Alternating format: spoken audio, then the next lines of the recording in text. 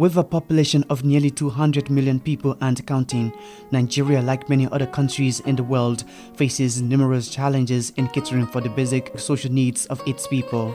The World Poverty Clock ranks it as the #1 country globally where so many people live in extreme poverty. It says 50% of Nigerians face this appalling reality. Over the years, corruption, misappropriation, and mismanagement have sunk many communities deeper into poverty, thus preventing access to social amenities such as hospitals and clinics, roads, and schools. But a local development organization called Connected Development has joined ranks with the local communities to stop the wanton abuse of public resources and demand land rights and environmental sustainability. Connected Development is a non-governmental organization that hopes to empower marginalized communities. We do this by creating platforms for informed debates between government and the people. And for us, we leverage on technology tool and mobilizing young people to use their technology tool to document voices and amplify them. This organization was founded in 2012. The organization's signature project is called Follow the Money. The project tracks allocations made in the national budget for development and follows up to ensure that the projects and programs earmarked are fully implemented. This campaign was devised after a devastating lead poisoning incident at a gold mine in the town of Bagega in Zamfara State, Nigeria. I found out that over 700 children had died due to artisanal mining.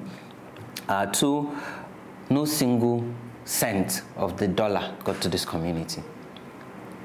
And three, 1,500 children were very sick and at the verge of dying if nothing is done. So first, the community needed environmental cleanup because the air and the soil was contaminated and the water. And they needed a healthcare intervention by these kids. So what I did was to use my mobile phone to document their voices. And when I say document voices, journalists will say, you know, I was doing amateur pictures and video. I was just recording, asking grandmothers, mothers who have lost kids and households where you lost, some households, 12 children died, you know, because in the north, they're a big family. You know, talking to miners, so why are you mining? Do you know this is killing innocent children? You know, talking to health workers, what are your limitations, you know, what are your frustrations? And then putting all this information, sometimes we call it data, on Twitter, on Facebook. So I created a hashtag called Save Bagega, and then we amplified, you know, what was the name of the hashtag? Save Bagega. So the name of the community was Bagega, and they needed to be saved.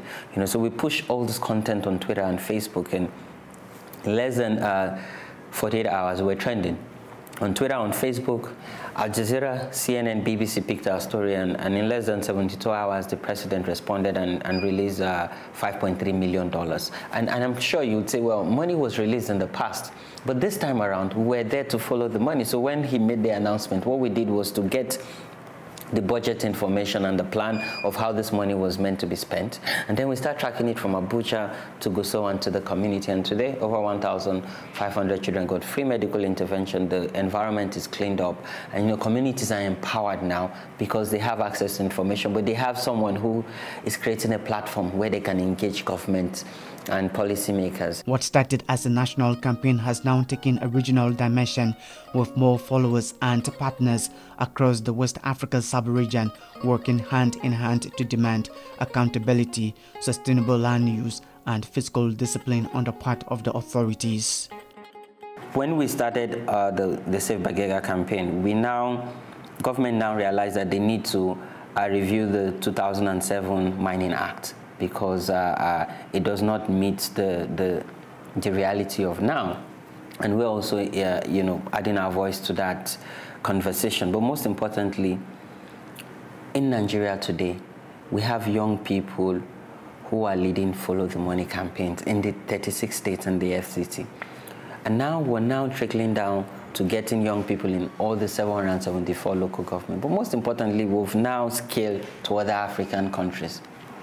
And now there's growing needs to come to even US, Europe, Canada, to come and teach them how to follow the money. For me, it's exciting because this is a homegrown local initiative providing solutions. And today, Connected Development is the leading civil society organization that is working to ensure government achieves the Sustainable Development Goal. Since its establishment 7 years ago, Connected Development has won many awards, including the 2019 United Nations Sustainable Development Goals (SDGs) Award. 2 years earlier, it won the One Africa Award as the best organization in Africa working to achieve the SDGs. That award came with a $100,000 cash prize. For the leader of this organization, the awards are a valuable recognition of the tremendous impact that his organization is making on the lives of millions of people.